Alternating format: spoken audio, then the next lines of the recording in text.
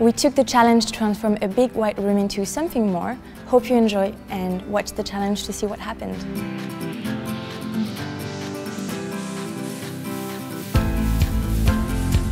I'm Kate St Hill and I'm taking part in the Transform Your Room Challenge. I'm going to style the living room in a Scandinavian light and airy theme. I got in some of the key furniture pieces first to get a feel of how much space I would have, and then it was just a question of adding the little items which make it feel nice and cosy.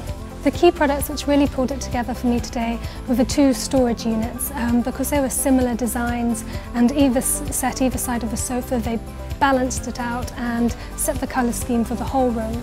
And then the rug also had the same colours in the blue and the grey, and it just brought it all together and brought it alive. Think about how you want to use the space. If it's a grown-up space and it's just grown-ups sitting in there, then it might have a different atmosphere or different pieces of furniture if it's a family room and you're sharing it with kids.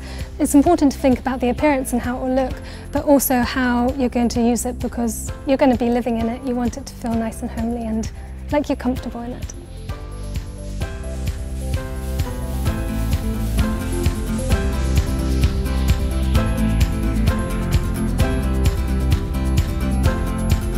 I'm Jessie from Hecticophilia. Today I'm going to style the bedroom in a Scandinavian contemporary mid-century style.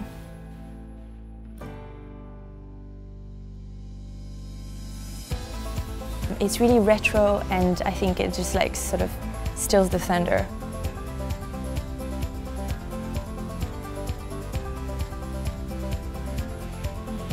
Actually, I love the look of it, and I kind of want to take half of the pieces home.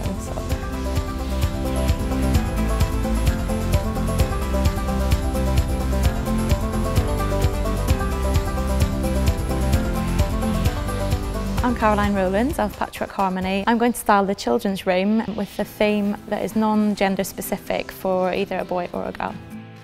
I started off choosing the bedspread. I really love the geometric print, which is a really kind of current trend at the moment.